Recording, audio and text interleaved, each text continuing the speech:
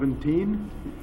This is the first council meeting of the fall as we wind down summer and get back to, I guess we were always serious. Council met for 20 minutes in a closed session before, and so we're coming into the regular meeting. Council, are there any additional items, starting with, I was going to start with staff, maybe? No? Nothing? Okay, Council? Thank you, Worship. I just wanted to make an announcement regarding the Big Brothers Big Sisters event coming up later this month. Thank you. Others? Councillor Lemon? Your Worship, this is to do with the OPP costing. Thank you. Others?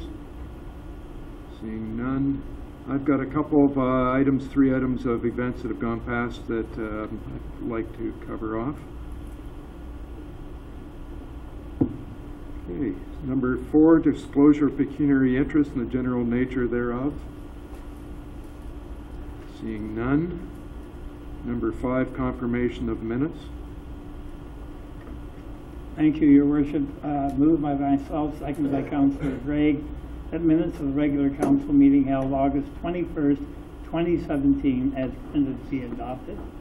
All in favor? That is carried. 5B.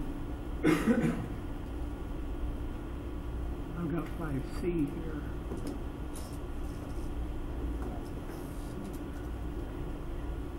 Oh, it's got C in it. Moved by myself, seconded by Councillor Gregg, that the minutes of the public meeting held August 21st, 2017, respecting zoning bylaw amendment number 25, as printed, be adopted. Thank you. All in favor? That is carried. And then number 6 is the resolution. Moved by myself, seconded by Councillor Gregg, that City Council now go into Committee of the Whole to consider public meetings, deputations, public question period, matters arising from correspondence, reports, matters tabled, motions for which notice was previously given, and other visits. Thank you. And all in favor? And that is carried. So we're now in Committee of the Whole. We have no public meetings, but tonight we have a couple of deputations, which I'm really looking forward to. I'm going to go down to the other microphone, and I'm going to take Deputy Mayor Wright, so I'm going to leave the chair empty for a minute.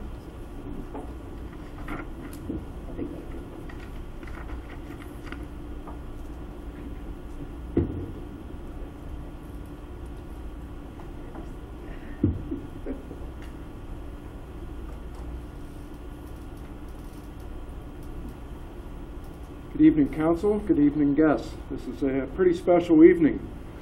The Right Honourable David Johnston, Governor-General of Canada. You know, I should maybe take a step back. So, if you want to come up and join us. Come up? Sure, please. That might be an important step. Where would you like me? You're perfect right there. Thank you. The Right Honourable David Johnston, Governor-General of Canada, has asked that I present the Sovereign's Medal for Volunteers on his behalf this evening. This award recognizes Canadians who have made a significant, sustained, and unpaid contribution to their community. It is my pleasure to present the Sovereign's Medal for Volunteers to Phyllis Jolly. Quoting the Governor-General, volunteers are fundamental to the well-being of our country, reflecting the rich diversity of Canada's people and the many talents and interests which enrich our society and make our neighborhoods and our nation stronger. For 21 years, Phyllis has volunteered at the Grey Bruce Health Services and has been instrumental in their Story Hour program and day surgery unit. She has a positive influence on new volunteers joining the hospital, goes out of her way to coordinate their schedules and offer them experience-based advice. On behalf of the Governor-General and the City of Owen Sound, Phyllis, we thank you. Oh.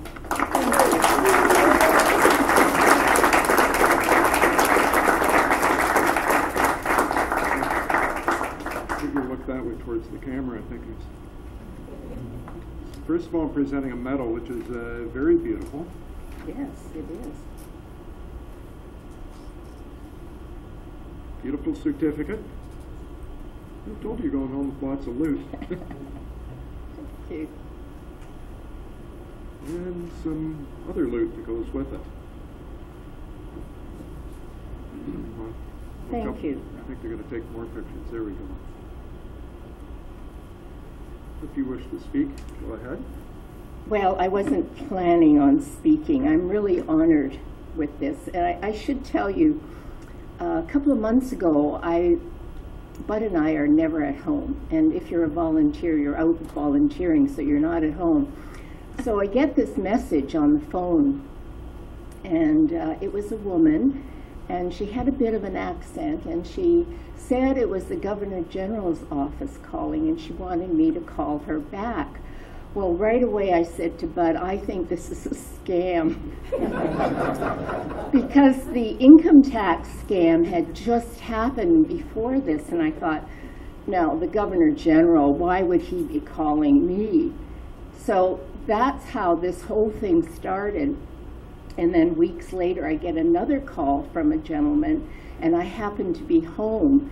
And I thought to myself, this is real, this is real. Anyway, I'm honored, and I'm honored to accept this for all the volunteers. I go up to the hospital, and you know, there are people up there well in their 80s and 90s who have been volunteering for years.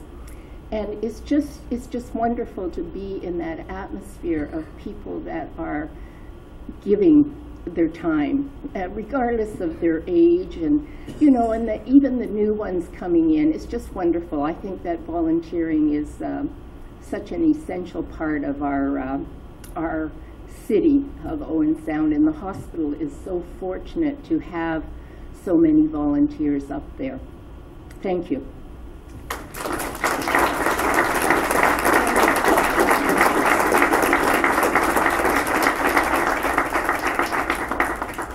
On behalf of Council, Deputy Mayor Wright and I congratulate you and thank you again. Thanks.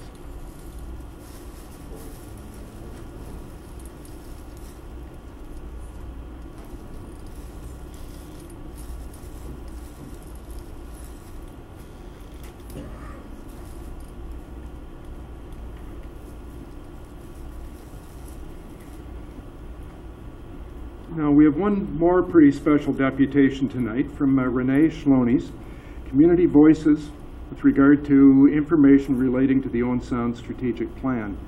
Now, I met with this group very early in the mandate over at the library and was very impressed and asked them to come to council and explain what they do themselves, and I think I've asked a couple of times, and I'm really glad they're finally here. So, welcome.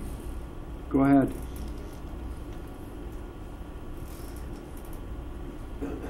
I'm Tanya Butt, and this is Renee Schlonies, and we are from Community Voices.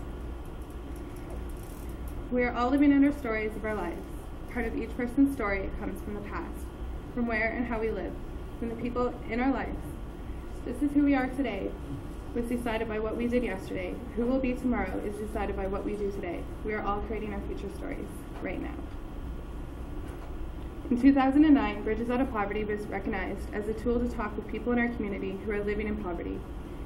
In January 2010, Getting Ahead started in our community. From there, Community Voices and then Bridges Action Group was formed. Then Getting Ahead to Staying Ahead was established as a continued resource and support for Getting Ahead grads. To date, we have 27 Getting Ahead groups, 27 presentations through partnerships, and 16 workshops. In Getting Ahead, we examine what our life is like now. We research the realities of the conditions of our community. We explore the hidden rules for getting ahead. We investigate how to build resources and develop skills that give us confidence and learn ways to deal with change. We learn to build relationships based on mutual respect. We also learn that as individuals, we are not alone in the struggles and challenges we face every day. For some of us, getting ahead has been a life-changing experience. There are 6 communities that are doing Getting Ahead. There's Meaford, Owen Sound, Dundalk, Durham, and Hanover. The following quote is from a Getting Ahead grad. My life was directionless. Realizing where I wanted to be in life was the first step, but not the final one. I discovered through this workshop it's only the beginning of my journey. The journey is different for everyone. Each person's journey is equal. The wait is the same for someone who needs dental work done as someone who is looking for employment.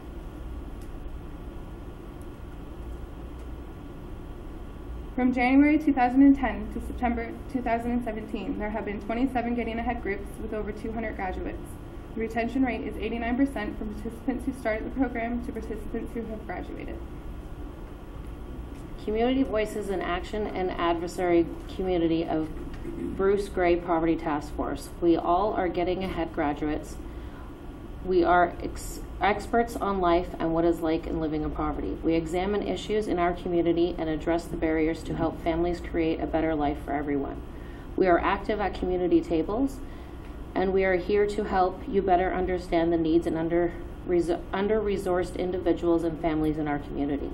It is important that people living in poverty participate in solving community problems, not just their own. We are problem solvers with unique skills, talents, and knowledge.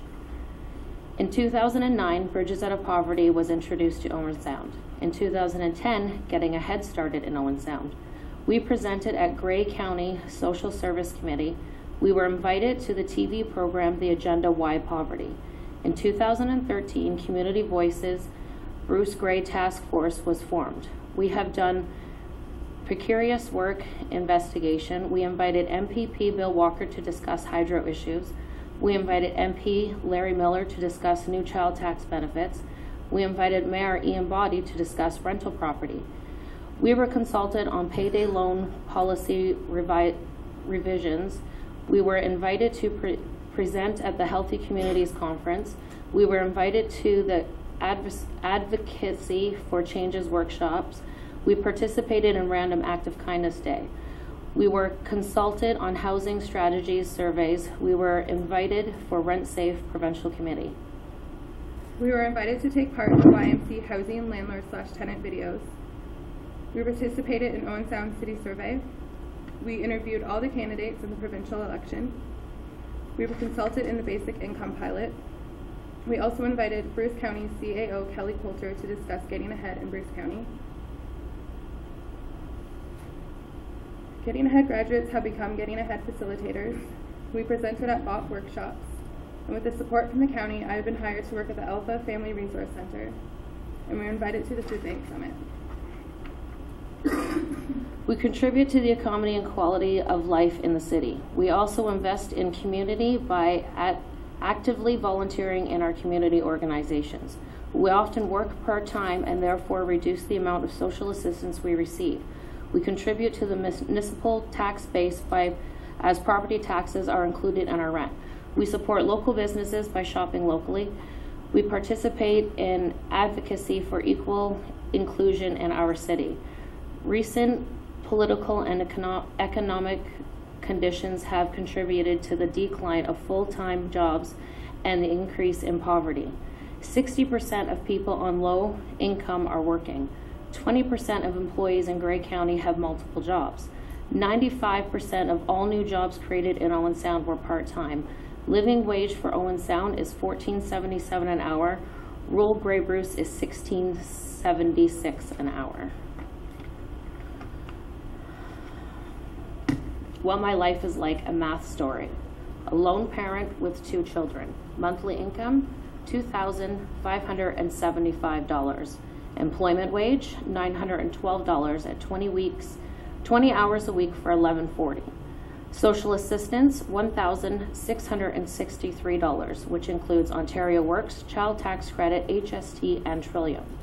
Basic expenses, rent, $900. Food, $597. Utilities, $250. Clothing, $75. Childcare, $400. Transportation, $125. Total expenses, $2,347. Actual social inclusion expenses. Tenants insurance, $25. Telephone, $60. Bank fees, $40. School activities, $35. Recreation, $83. Family outings, $50. Gifts for all celebrations, $50. Family vacations, $0. $343.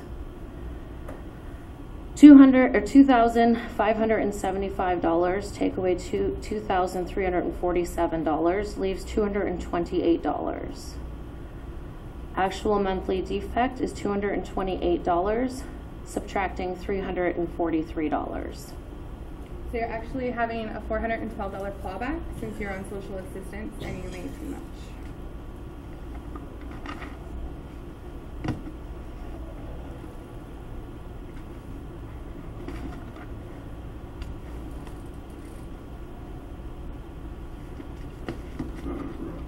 City of Owen Sound 2015 Strategic Plan.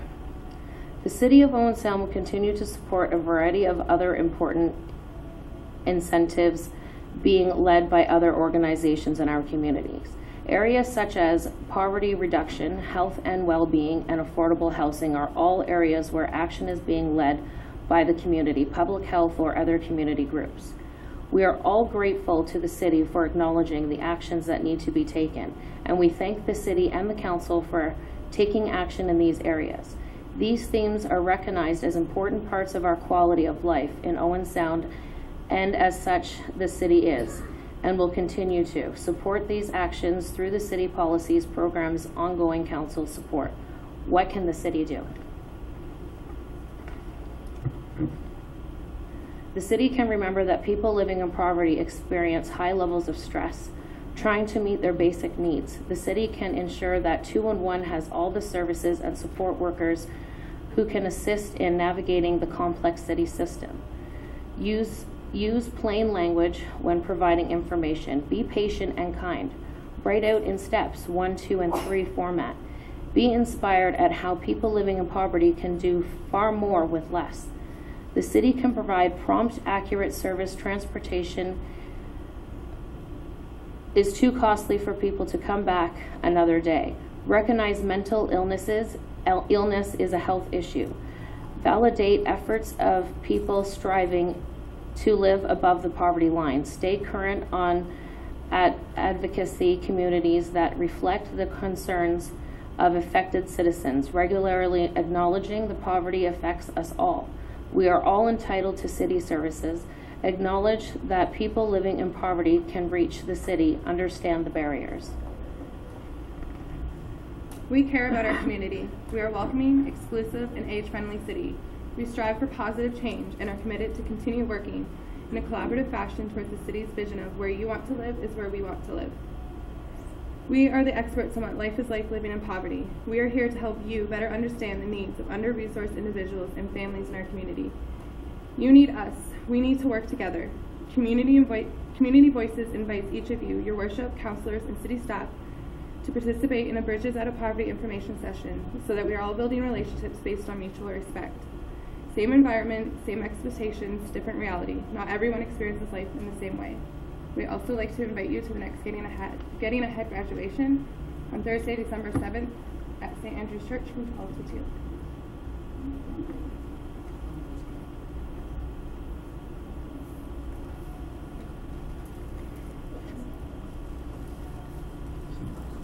That date again, that went by kind of quickly. Sorry, Thursday, December. We'll have to do a recap on the date. Okay, maybe changing. It's a There's moving. a little It's actually- misunderstanding. yeah, it'll be at the Harmony Center, not St. Andrews, Okay. on that date. So December 7th. so you'll let us know.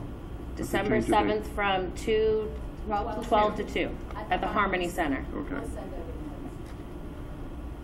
thank you. Council, questions? Councillor Lemon. Well, I really understand the affordable housing issue. We currently have an additional 28 units under construction, Adawa Heights. And this is to meet one of the group's needs in our community, and that is persons who are disabled. A number of these units fully accessible. They'll even include a sort of semi-garage for scooters, and these will be affordable units, 1 and 2 bedroom.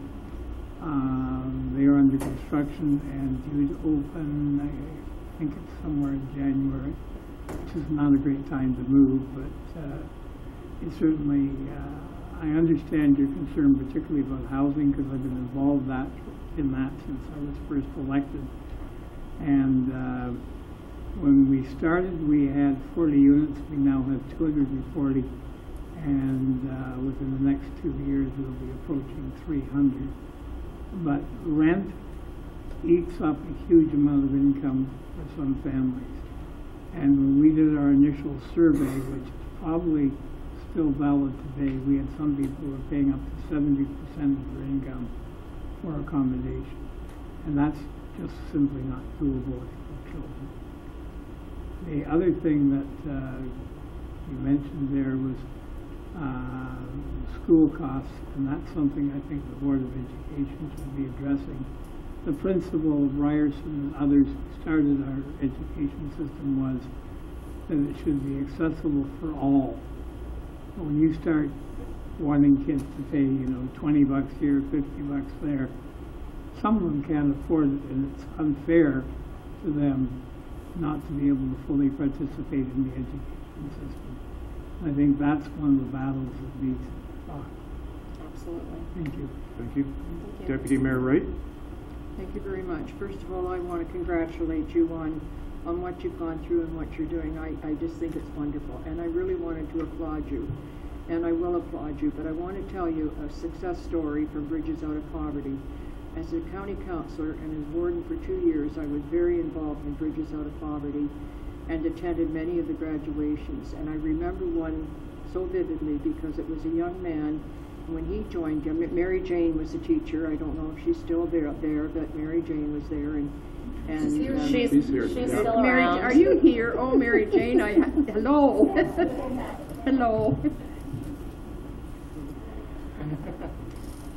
And the young man that didn't talk or didn't say very much, and at his graduation got up and spoke. And then after he talked, Mary Jane came over and said to me, he's never talked before. So I went up and spoke with him, and he said to me, I'm going to Georgian College. He said, I applied to go, and I'm going to take a chef program. We had a good talk. He invited me to his graduation, and he graduated, and I was so proud of him. And so there's many success stories that come out of Bridges Out of Poverty. It's a wonderful program. It was started by the county, and it's just a fantastic place for people to go and get the support that they need, and it builds such confidence so that you have the confidence in yourself to go out and do what you need to do. So congratulations. And I just think it's wonderful.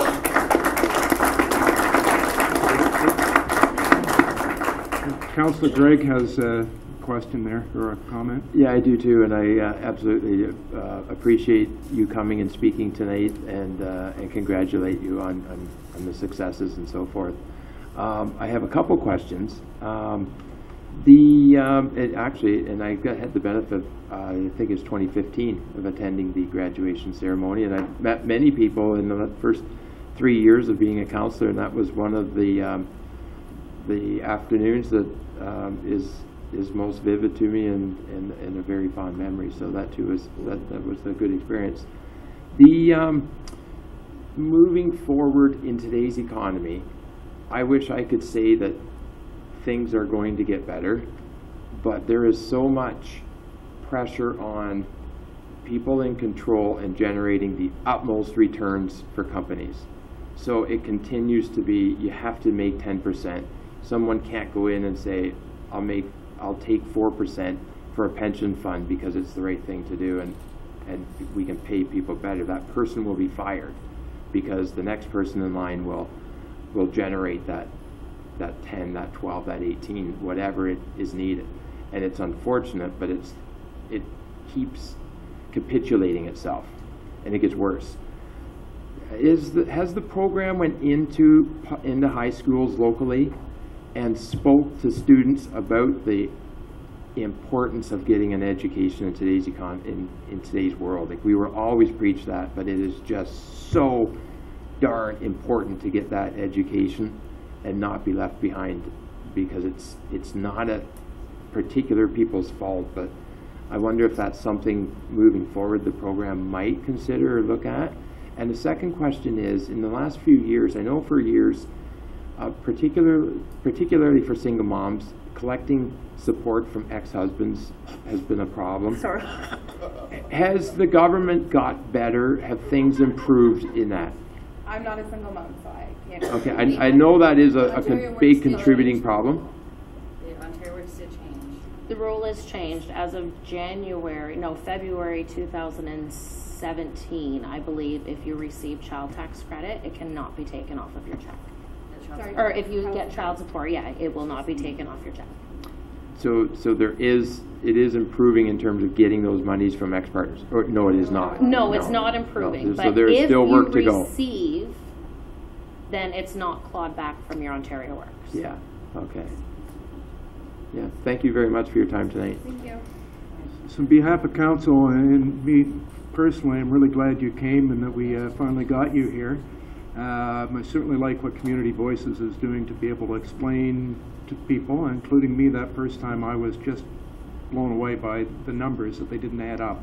And I didn't really understand that until I was able to go to your meeting and see that. So we're really glad that you're here to explain it from your own personal experiences and sharing that story with us. So now it seems to me somebody that first time I met told me that they wanted my job as mayor. I can't remember who it was. Well, we will talk about that later. Perfect. But I want to invite Misty up to answer the first question. Okay, please. Thank you. Hi, I'm Misty Shanoir, and I'm on Community Voices as well. To answer your education question, it is pushed on people. People are encouraged to go to school, go to school, go to school. I did that as a single parent, 2 boys. I went to school. I did GED, did upgrading, ACE up at the college. I got a certified, was a certified welder for the welding course, graduated. That was 2 years ago. I had to go through the agency, get kind of precarious work here and there, and I'm currently a cashier, paying off my student debt. So sometimes getting your education doesn't really matter. I'm still encouraging my children, yes. I don't know why they won't hire me, but one can tell you assume. why. They don't want to put in a washroom for females. Huh. I applied everywhere in this area and couldn't even get an interview. So it wasn't a lack of my skill. It was, I couldn't get an interview. I'm worried about sexual harassment. Okay, forget that. I just wanted to answer your question about education. Go ahead. And One more, and then we'll it move wasn't to be individual, but from a program standpoint, does the program make that approach to schools, to high schools, just to continue to reiterate it? But yeah, it wasn't speaking to an individual that's already graduated. It's just speaking to those still in the high schools. But thanks. Thank you again for your presentation. And we thank Ms. Jolly for her contribution to our community. We thank Community Voices for their contribution to our community. Thank you. Now this is probably a perfect time to escape if you don't want to wait for the rest of the meeting. You can wait for the whole meeting if you want, but if not.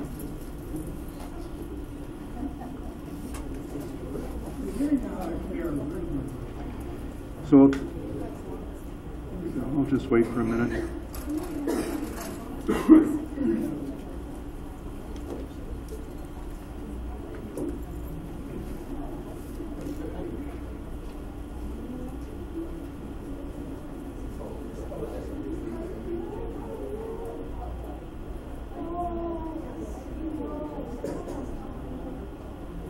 I think we're down to number 9, which is the public question period. Is there anyone that wishes to ask a question? I see somebody coming forward. I'll get you to push the button so the red light comes on. There we go. State your name and then ask the question. Hi, I'm Larry McCartney, my wife Brenda. We live in 1915 26th Street East, and just one second, my glasses on here. It's concerning the solar farms on 26th Street East. We'd like to know why we were not informed of the destruction of the beautiful lush property across from our home in Owen Sound. As taxpayers of Owen Sound 41 years, we should have rights of natural justice information, which we feel a solar farm with a 6-foot fence with barbed wire in the top will devalue our property.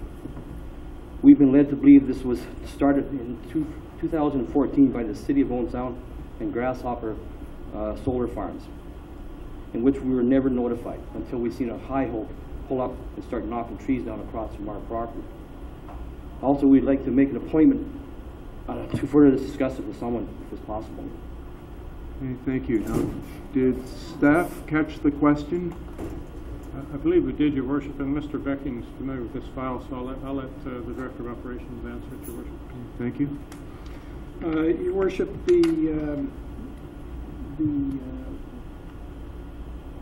Green Energy Act was passed by the government back in the mid-2000s and gave extraordinary powers to companies to initiate green energy initiatives. Under the FIT program, companies were eligible to submit proposals, and unfortunately those, the way the Act was set up, it precluded municipalities having any ability to force the proponents to go through any kind of planning process. Very specifically, if you refer to Section 62, bear with me, 62.0.2 of the Planning Act, it gives proponents the ability to effectively be above and independent of any municipal planning review or scrutiny. The onus under the Green Energy Act is placed on the proponent to do the consultation. And my understanding is that the proponent in question contacted Mr. McCartney within the last couple of weeks, as I understand it. Yes, it's after the project was there. All the trees knocked down. So at this point, there is very little, if anything, that the city can do, or for that matter, could do at any point in time. The initiative, as I understand it, has been underway since 2010 or thereabouts. The city had a number of parcels of property which were vacant and had no need for in the foreseeable future. Those were put forward by the Council of the Day as possible sites. Proposals were received. They can mean a significant amount of revenue for the city. Most of the agreements, as I understand it, are 20-year agreements, and they will generate something in excess of $700,000 over that period in terms of lease arrangements and other financial revenue that will accrue to the city. So at this stage of the game, the process is proceeding. We have Grasshopper currently proceeding with their proposals that were granted by the city in 3 locations, of which one is across from Mr. McCartney's property. And I understand that those will be in operation before the end of the year. I'm sorry, why was it closed? I'm sorry? 3 lots over there? Yes, there is. One behind the across the coastline, north of the coastline. And there's one north of the compost there, which is on an 85-acre property with nothing on it. And they picked a third one from my property. They tore down probably 15, 20 trees this size to clear this property. The 85-acre parcel has nothing on it. It has saplings like this here. Why does that matter? Who has that choice? If I had to ask them 210, I would have maybe suggested using the 85 acres that's available to them instead of something that's got a view of the lake. If I could, Your Worship, in answer to the question, the city went through a process to lease the property. It was an open process. Grasshopper was the successful bidder. The lease is for 20 years. Mr. McCartney doesn't like where they're going, but certainly the proponent of the lease, they're a private business. They're doing it in the most economical way. I'm going to presume the place, and I'm not a solar panel expert by any means, I'm presuming they're locating the solar panel close to where they can access the grid. But that's certainly a private decision of the company that has gone through the process approved by Council today to lease this land and generate revenue for the ratepayer. I have spoke with both Mr. and Mrs. McCartney, I'm going to say 3 times, and clearly they don't like the process, but the process is the process. We followed it, so had Grasshopper. The outcome, you know, they don't like it. It certainly was open. Sorry, open to who? It was an open process, Mr. McCartney. Everyone was never informed over 2020. We were never informed. Your Grasshopper said we personally delivered a letter to it. They did not show up. They may have given it to my snow member. They didn't give it to us. Right. And you said, well, they did, but they didn't. I did not say they did. I said they told me that they had. Well, they told you that. That's correct. I said also brought that information out that very same day, Mr. McCartney, and dropped it at your house. Yeah. So certainly the city's done everything they can. Right. Again, we understand you don't like the outcome. Well, I don't like how it's handled. That we were never informed as taxpayers. We were never informed. Isn't there a right as a taxpayer? As Mr. Beckman has said, under the Green Energy Act, Oh, is that the process is informed? That's correct. Well, I can't say whether it's fair enough. So, but really, Your Worship, Mr. I've Ritchie, answered the this is a question. little bit like the big turbines that are going up in farmland, that there's no well, there's some consultation, but municipality has no authority over it, can't control it with any bylaws, with any planning rules, that it's pretty well the same thing with these solar panels as the wind turbines then. So you say you have city has no Once- control? Once we've made the option, Your Worship, that we wanted to lease the property, all those properties were discussed with staff, brought forward to council of the day, that they were not of immediate use to the ratepayer. As Mr. Beckman said, I believe we'll be generating roughly $700,000 on behalf of the ratepayer in the next 20 years from these properties. In 20 years, those will be removed and will be back in circulation should the city need it. And again, anything the city does, you have people who may not like it in their area. I can tell you it will meet the building code. The fence is 6 feet high. These particular panels, I believe, are 8 feet high. Many structures in this town built right next to all of us are greater than 8 feet high.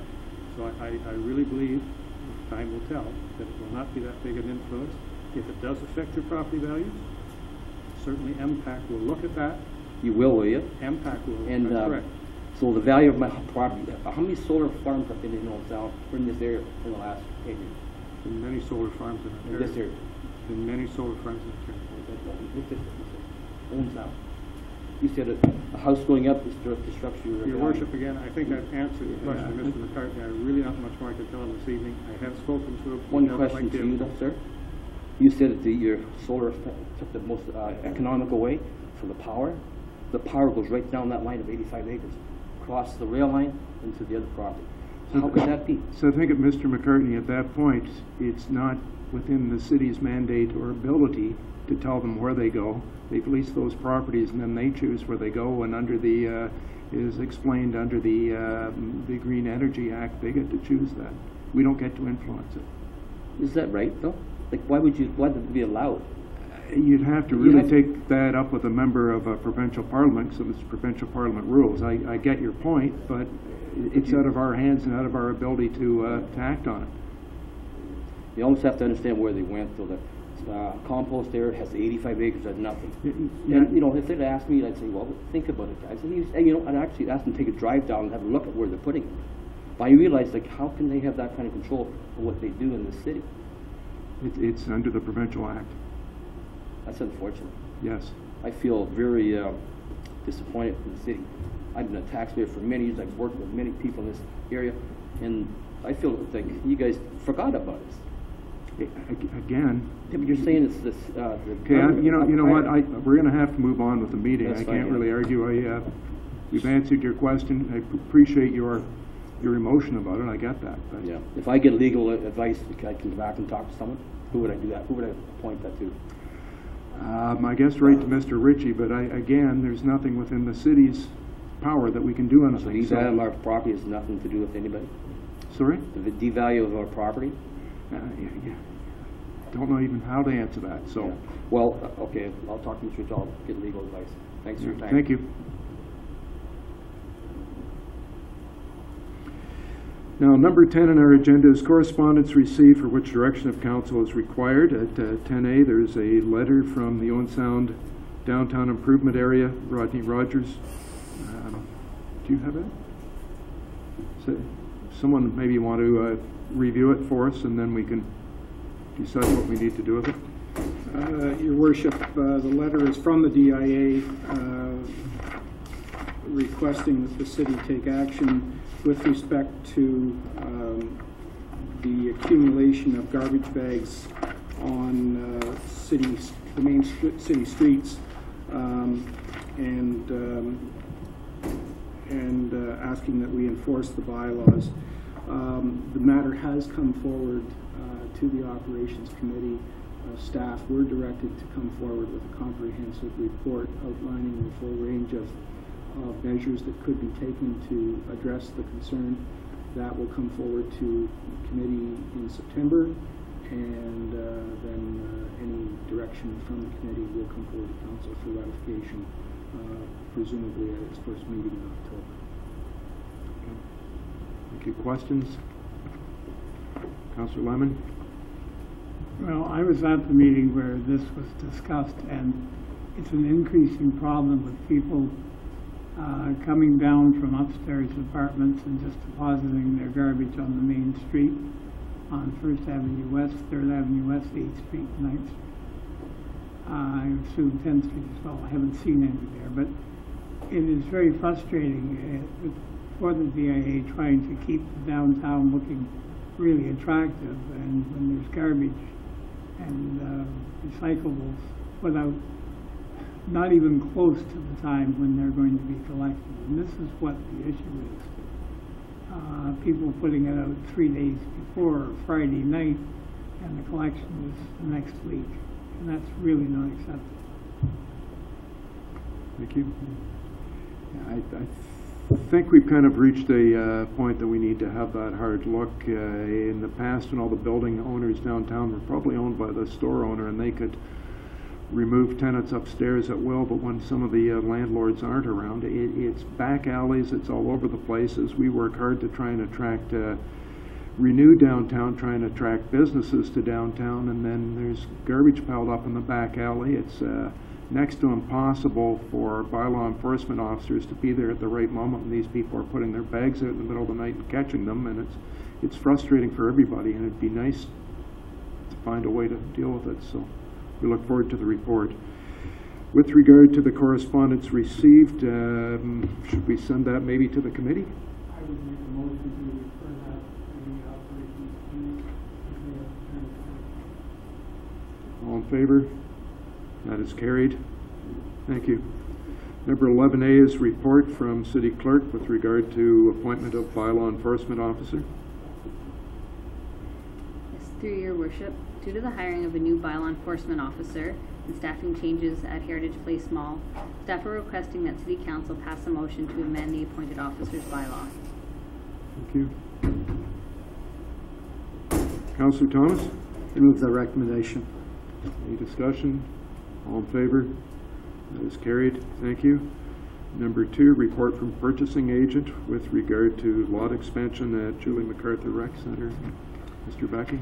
Your worship, tenders were called in accordance with city policy for the hard surfacing and associated works of expansion of the north parking lot at the rec center.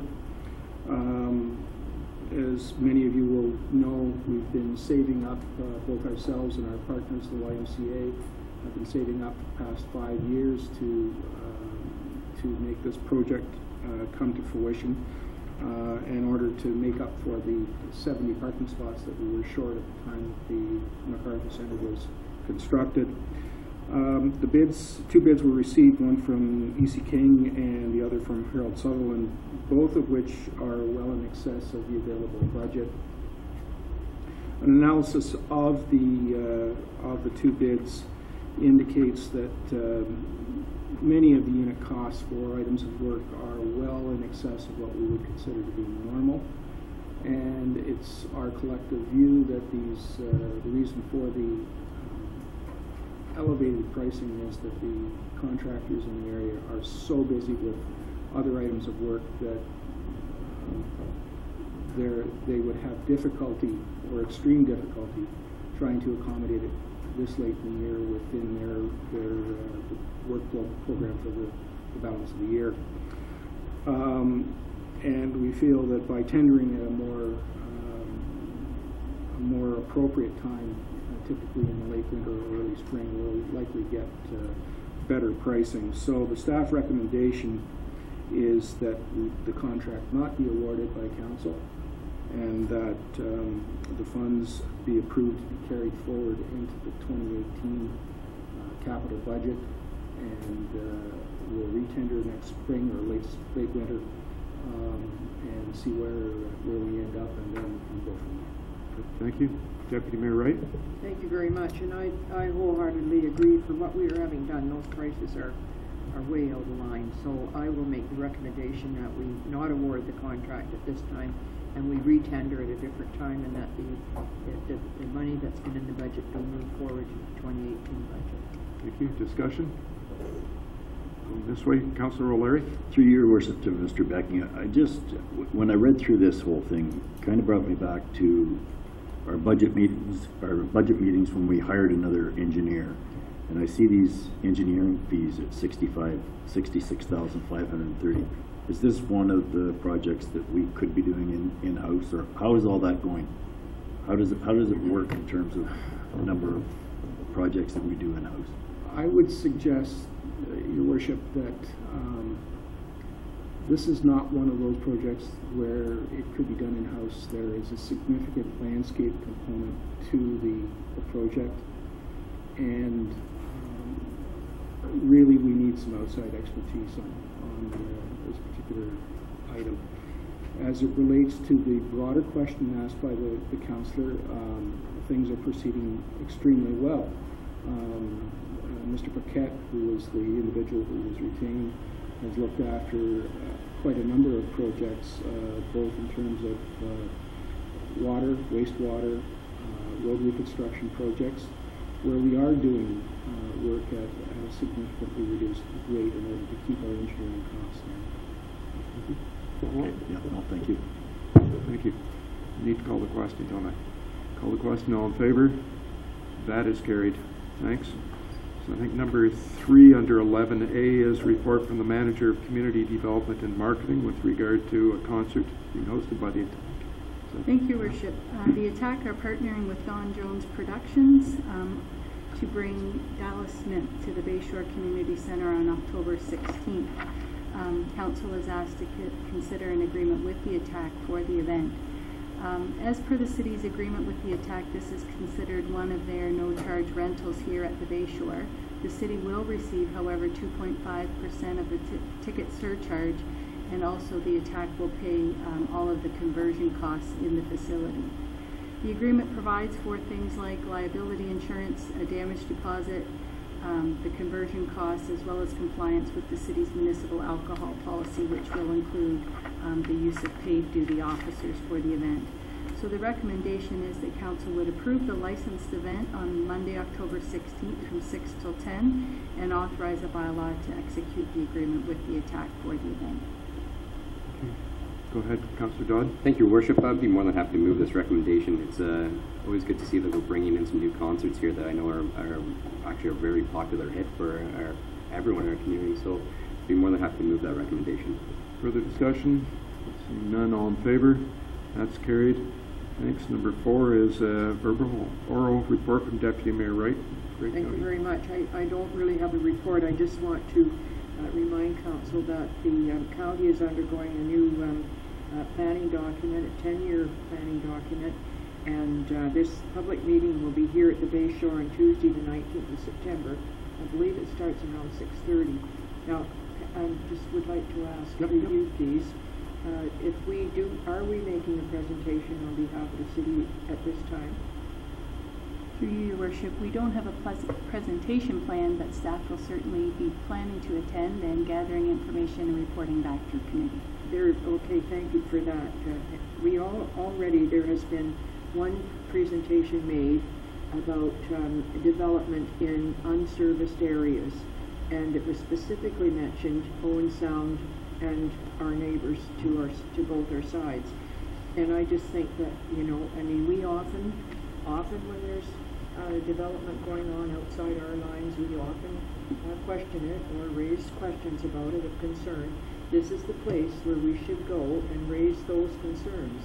And if we want to make any changes in the county plan, then we should be prepared to stand up at that public meeting and say we are not happy with development that's going on in unserviced areas close to our city, and let the county deal with that, and let them know, and add our voice to those other voices that have talked about the unhappiness about development on unserviced land. Good. Thank you. We're down to 11B is the consent agenda items. Through your worship, on the consent agenda this evening is a report respecting the use of Harrison Park for the Boy Scouts 55th Annual Sunset Area Winter Camp. There are minutes for receipt from the Tom Thompson Art Gallery Board of Management, and the following businesses receive final approval. Play Squad at 817 2nd Ave East. Taylor Electronic Services has relocated to 2075 16th Avenue East. Tip Top Tailors at the mall has had a change of ownership, as has Grey Bruce Dog Care at 1035 3rd Ave East. Lastly, there is correspondence received which is presented for the information of council. The full listing is available at 11B4. Good, thank you. I can't remember, does Councilor Lemon have something for the consent? Yeah. 11B? 1? Be on your sheet there. Don't have to stand. Moved by myself that the city council hereby receives items 11B1 to 11B4 on the consent agenda dated September 11, 2017. Further, that the recommendation contained in report 11B1 be approved. Thank you. So motion made. Any discussion? Questions? All in favor? That is carried.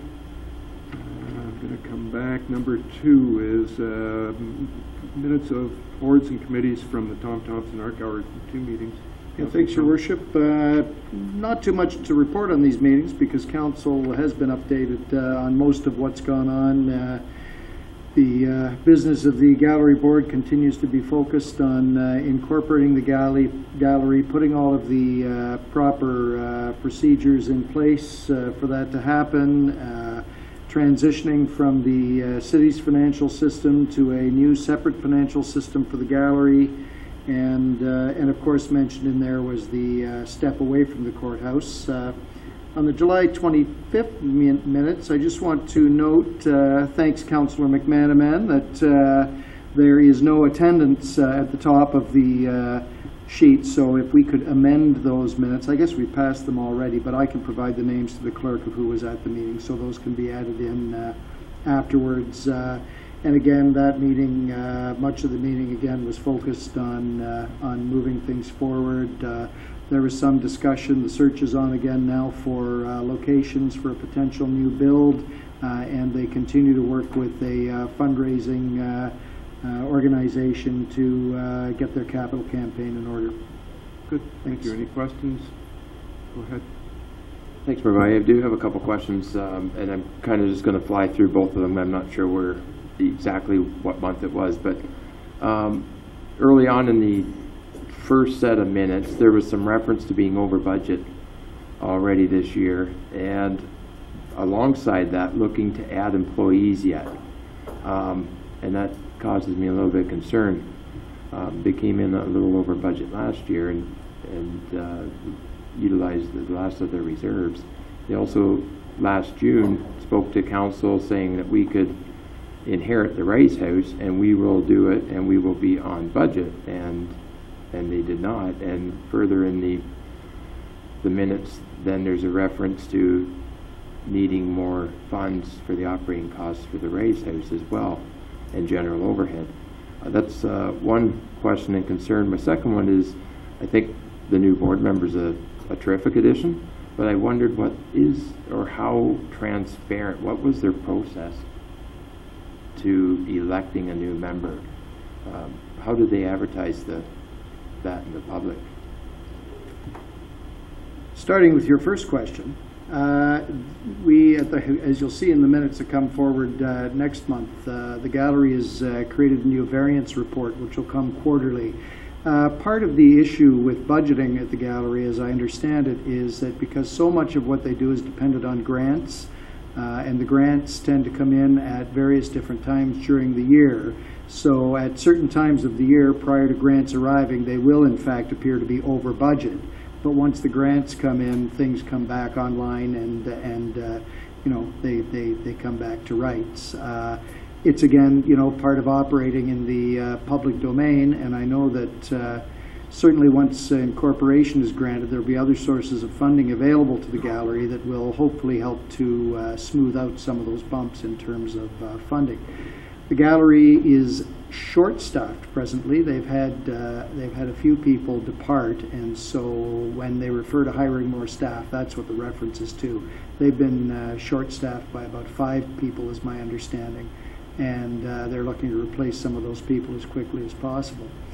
In terms of the board nominations, basically they nominate from board members, so board members will put forward names for nomination. There's an interview process that goes through, and I'll have to ask, I don't think there was a public advertisement, but I would have to check on that for sure to find out. But they typically have had their own, over the years, I think, their own nominating process over there. We have one councillor and one person appointed by council on that board, and otherwise everyone there is appointed over there. So, does that answer your question? Yes. Yep. Good. Thank you.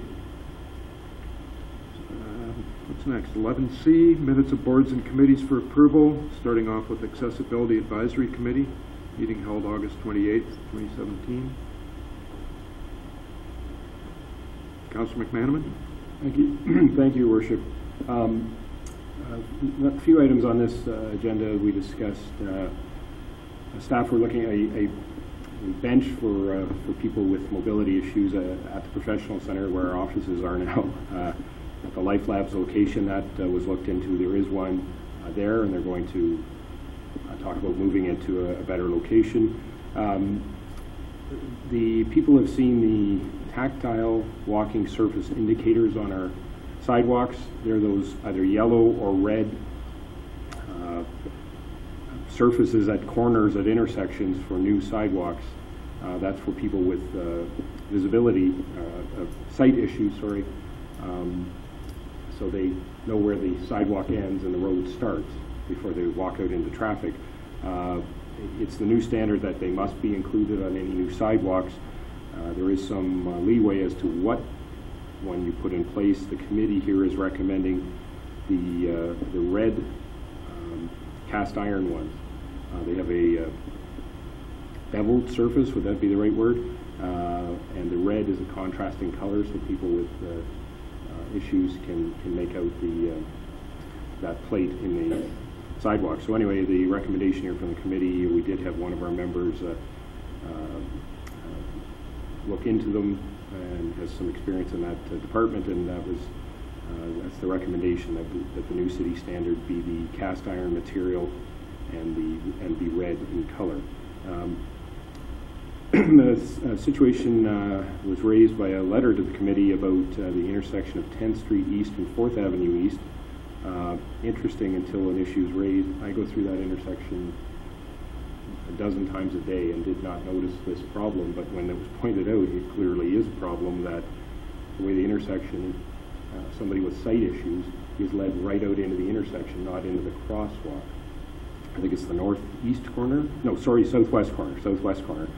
Anyway, that's going to be fixed during our concrete program in the spring, or in the fall of this year.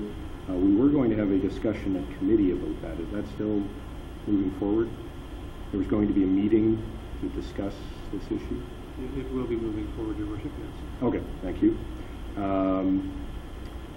Just another small item. There's a new project called the Stop Gap Ramp Project. It's for buildings, particularly in the downtown, that have small rises to get into their business. So if somebody in a wheelchair or a mobility device couldn't enter their business. So just a quick count, there's perhaps a dozen businesses downtown that have that lip or step. This project, I think, came out of Toronto, and it's a ramp, a wooden ramp, not permanent. It's placed out when somebody requests it. The store owner has it. Anyway, it's an interesting idea. All the material and labor is donated. It's not a city project. It's a community project, I guess you call it. The committee supports the striking of a working group to look into this project and move it forward. They'd be talking to the DIA and Chamber of Commerce, and of course it's voluntary. If the business didn't want to do it, they wouldn't have to. But anyway, just an interesting proposal. One other item, I think Council's aware of it, but the new bus shelter We discussed it at quite length here at council about the new bus shelter for the art gallery and the library. There's going to be a new shelter, and the new location is just west of the 8th Street Bridge. So just off the 8th Street Bridge, right off the sidewalk before you get to the Cenotaph, before you turn the corner at the library. I just wanted to sort of publicly, I'm not sure if it was mentioned the operation minutes or not, but anyway, it is now. It's out in public. And the only other issue, there was some concerns raised by one of our members about the transit system. Mr. Becking, I believe, has answered most of them about the audio not being turned up loud enough, or having accessible bus shelters, snow removal. All of those issues are being, committee and staff are aware of and are being addressed. The only other one was there was a request, I guess, made that the buses at the bus terminal it was inconsistent. Some would kneel and have their ramp extended, some would not, and it was sort of a hit and miss thing. It was believed that people with sight issues, that inconsistency was a problem. Of course, there is the other side of that. If you always have, every time you enter the request was made that every time that it's at the bus terminal, the ramp be down and the bus be kneeling. There was a wear and tear issue raised by staff that you're going to constantly putting it up and down and kneeling. Anyway, it was raised, it was discussed at committee, and the committee's recommendation to council is that when the buses are parked at the terminal, that they be kneeling and the ramp extended. There was also the issue, of course, in the winter. I think the doors have to be open when it's kneeling and extended, and in the winter that can be an issue too. Anyway, the committee discussed this at great length, and the recommendation before council is that when they're at the terminal, buses be kneeled in the kneeling position and the ramp extended. Anyway, that's all for those minutes. If there's questions or concerns, I would move the adoption of those minutes, Your Worship. Questions? Councillor Gregg? Thanks, everybody. And I would just wonder if Mr. Becking might be able to explain, just for a little more clarity for me. There's an example used of 8th Street East and 7th Avenue East for the TWSIs. So we had, there was spacing that we had for the ones that are existing there now, and that's meeting the provincial standard. The recommendation, is that continuous with what we have in play, or is this a recommendation going up over and above? Patterns?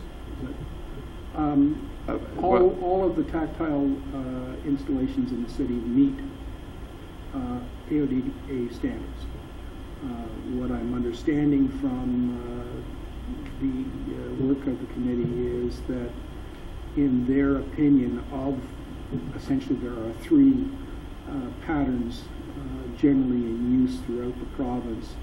The recommendation is that the tactile pattern with the red color is the preferred one because of the degree of contrast between the tactile plate itself and the surrounding concrete, whereas you don't get the same degree of contrast with the yellow. The plain cast iron plates, which have been used in a number of jurisdictions, are not recommended by staff for the very simple reason that constant rusting and whatnot, and in the end it discolors the concrete and it creates another maintenance problem for the city. So that's how that whole thing works. Yeah, that's good. And so, it was just the surface the reference was to. That's just all I was wondering, was surface or was it size in the area and so forth. So, thanks. No other questions? Call the question. All in favor of approval of those minutes? Approved. Number 2, minutes of Canada 150 and Owen Sound 160 celebration ad hoc. Councillor O'Leary, you doing those? Yep, thank you, Your Worship. The committee vision for this event was a year-long celebration in 2017 that would begin with the New Year's Eve Mayor's Levee, a New Year's Eve family celebration with the Festival Canadiana as a centerpiece 10-day event to mark Canada 150 and Owen Sound 160.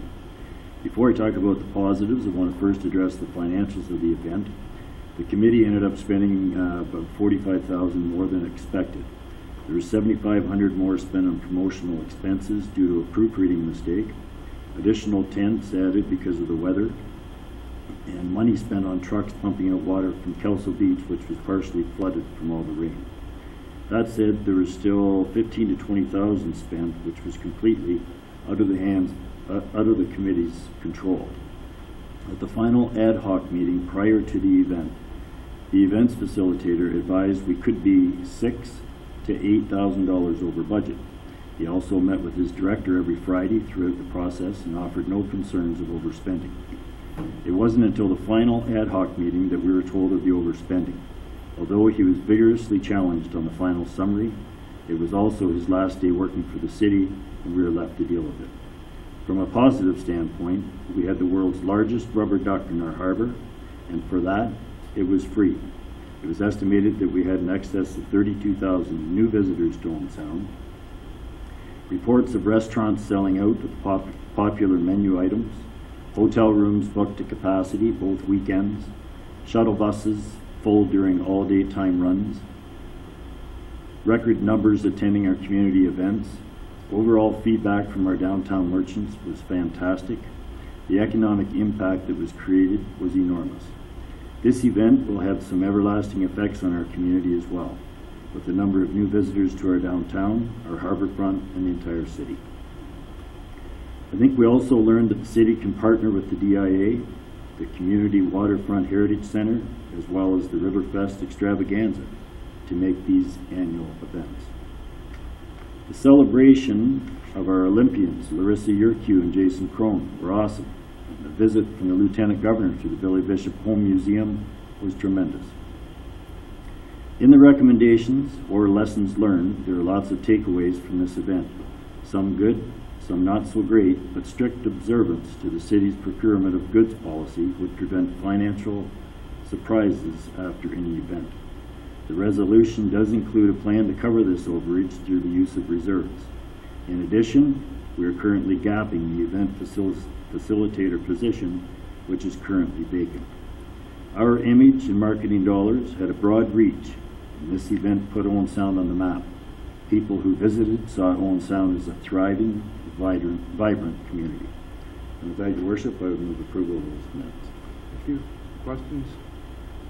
Seeing none, all in favor? That is carried. Number 3 is minutes from the City Hall Accommodation Ad Hoc Committee. That's me again. Thanks, Your Worship.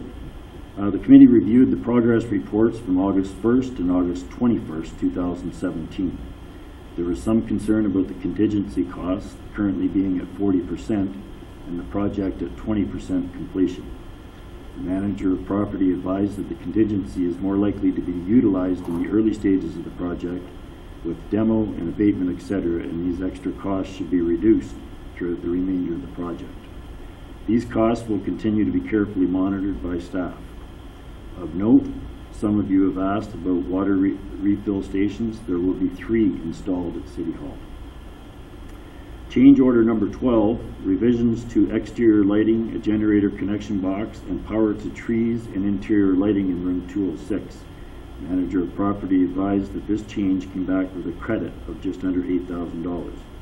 Some of the existing features were removed and are being lamped with LED and new wiring.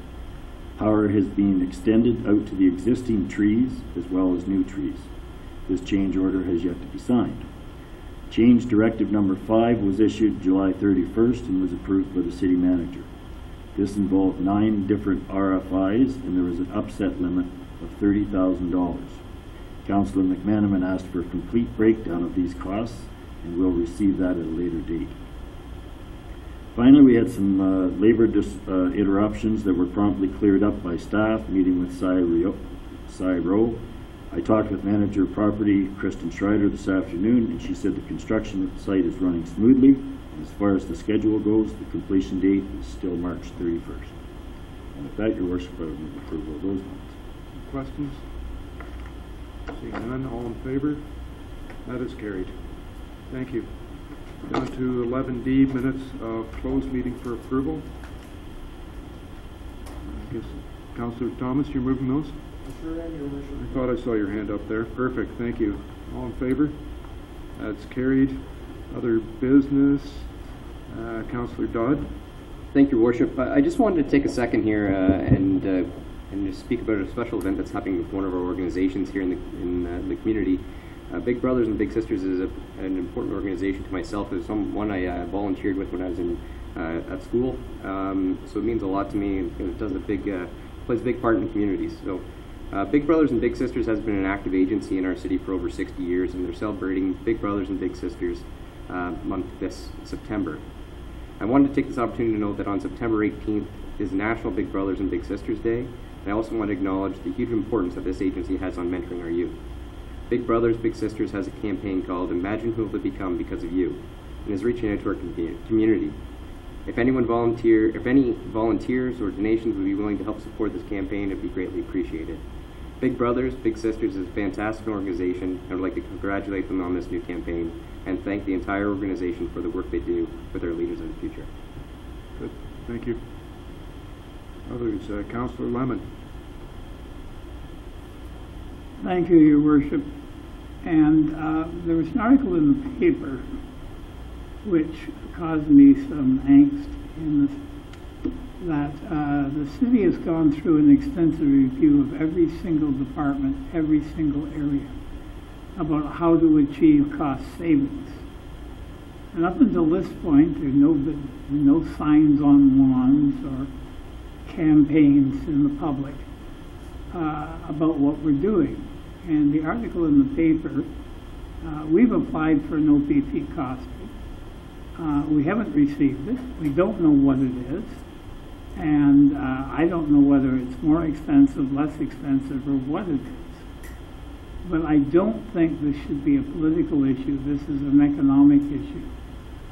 The taxpayers of Owen Sound are strained out by the cost of municipal government. And if there is a possible saving, we have to look at it. It would be not prudent of us just to ignore it.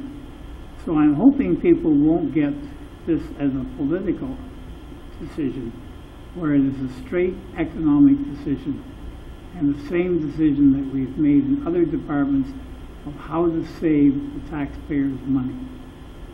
And it's nothing against our Owen Sound police, it's simply what's the most cost-effective way of delivering that service. And there is a meeting this week. There's been an attempt, I think, to fill it with people, and that's fine. But recognize that all of this, all they're going to hear is the proposal from the OPP, which still has to be investigated to make sure we're measuring apples and apples. And if there's a saving, we'll make a decision. If there isn't, we'll make a different decision. So that's up to council to save the taxpayers' money where they can. Thank you. Thank you. Mr. Ritchie, do you want to talk about tomorrow's meeting, just so everyone understands? Certainly, Your Worship. At 1 o'clock tomorrow, we will be receiving our proposal from the OPP costing, as we've asked for. It will be presented to the working group appointed by council, which includes the mayor, Councillor O'Leary, who are both on the Police Service Board, as well as myself and the Director of Corporate Services and the Manager of Accounting, who are both off at this present time. As well, we'll be joined by Levac Management Consulting Company, who specialize in, I'll say, emergency services analysis. That company will have Mr. Levac himself there, who is a financial analysis, as well as a former retired police chief who certainly knows the police business. The councillor is right. They will be presenting the first information. We have not seen it. We have no idea what it will be. It will very much a presentation. Then, quite frankly, Mr. Levac and his associates will take that away, analyze it. They think it will take 8 weeks. They will certainly be having input back and forth between the OPP on what their costs are, as well as our local police force. So that the comparison will be of the service as well as the cost.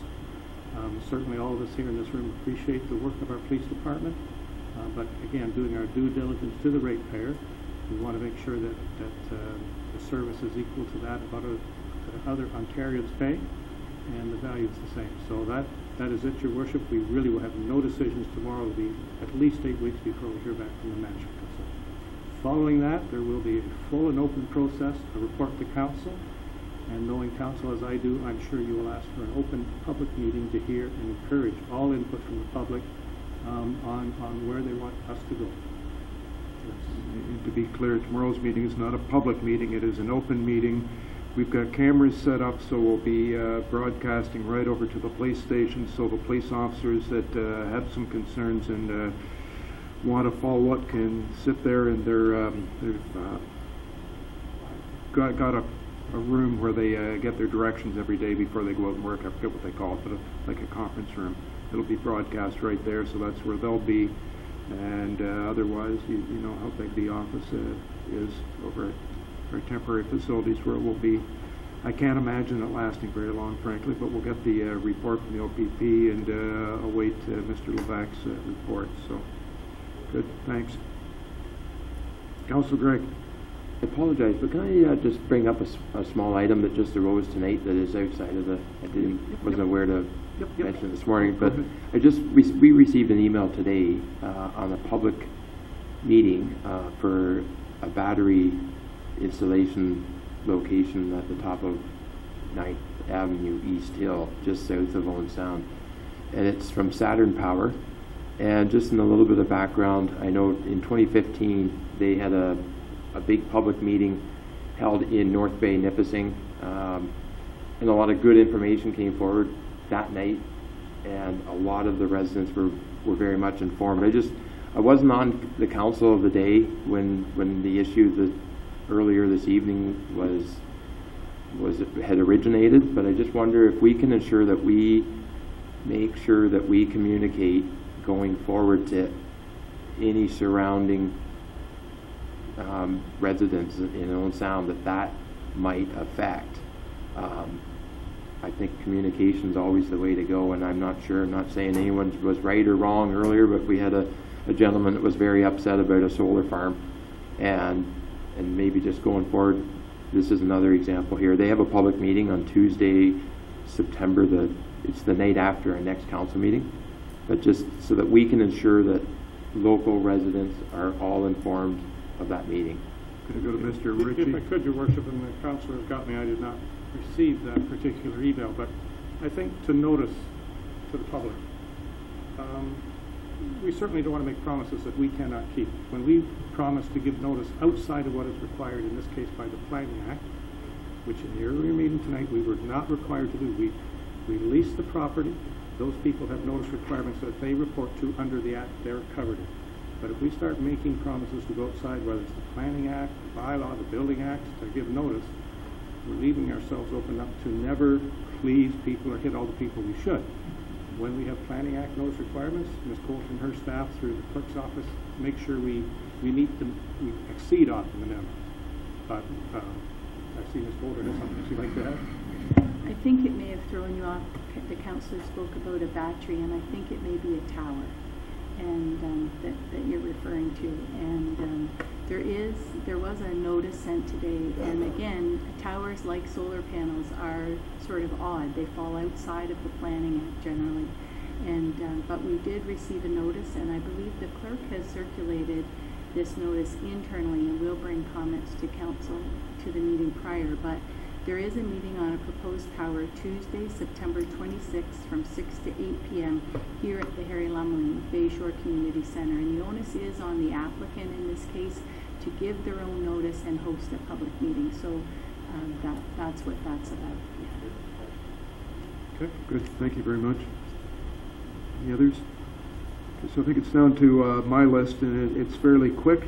Congratulations to the Grey County Fall Fair that celebrated their 165th Fall Fair this past weekend. That's quite an amazing number. No, I won't ask Councillor Lemon if he was at the first. The Grey County beef producers had a really amazing barbecue on opening night, Friday night. They do that every year. It's one heck of a lot of beef and potatoes and fresh vegetables from the area, and it's a good meal. Look forward to doing that again next year. Congratulations to the Sydenham Sportsmen for a very successful Salmon Spectacular, I believe 30th again. Neat that they were able to bring back the minister at the time that made the decision that allowed them to to start to stock salmon.